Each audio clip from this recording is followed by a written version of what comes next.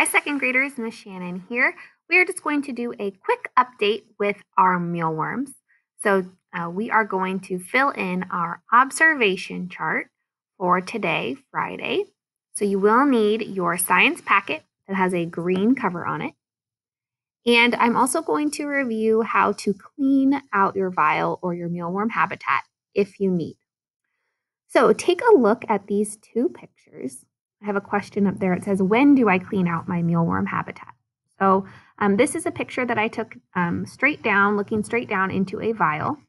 You can see on the left that the bran flakes are dry. I can see right there where my pointer is, that is some dried out exoskeleton from the molted mealworm. And then right there is my mealworm. And so that environment looks pretty dry and good. This is the sweet potato. I haven't changed it out yet since we got them, so I will probably take out that sweet potato and replace it with another tiny piece. But the bran flakes look good. I don't need to empty out the bran flakes and throw them away and put all new ones in because that one looks good. Now take a look at the one on the right side. You can see there that the sweet potato was a little bit more damp or wet than the sweet potato on the left, and so it has developed mold. You can also see that the bran has kind of turned like a greenish black, and so this is a habitat that needs to be cleaned. The way you would do that is you would pop off the vial top. This is actually a picture of that exact mealworm habitat. And I would, if you want your parents' help or your parents want to help you to make sure you're not making a mess, you can just carefully dump the contents out onto a paper towel, a napkin. If you want to use a plate or a paper plate, you can do that. And separate the mealworm while you dump out the old bran. Put in new bran. Remember, we want the bran to be at least an inch deep. And then if you want, you can add either another tiny piece of sweet potato or carrot or regular potato so that your mealworm has some fresh bran to live in. So I need to clean this one out too. So I will be doing that this morning. So you can take a look at both of those pictures. The left side looks good. The right side needs cleaning. And you're going to want to do this about once a week. And again, you don't always have to dump out all of the bran. If the bran looks good, you can always just add some more to make it a little bit fresher.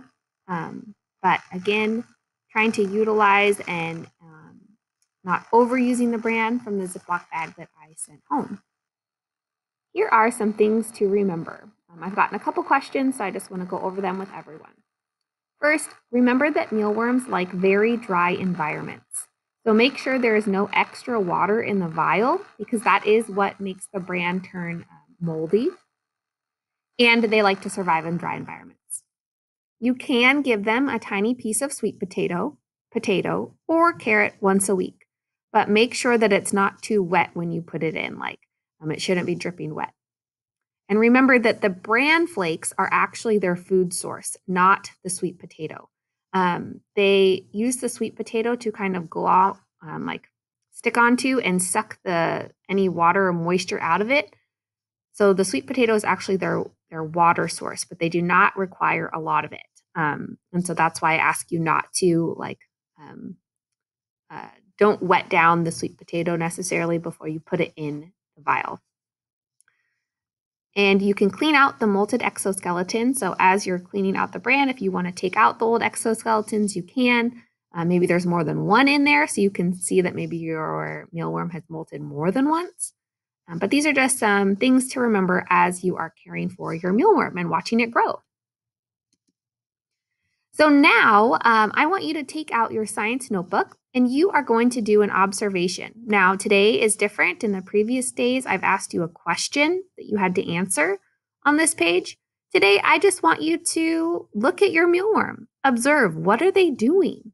You know, if you turn your vial around in circles, does your mealworm start to move?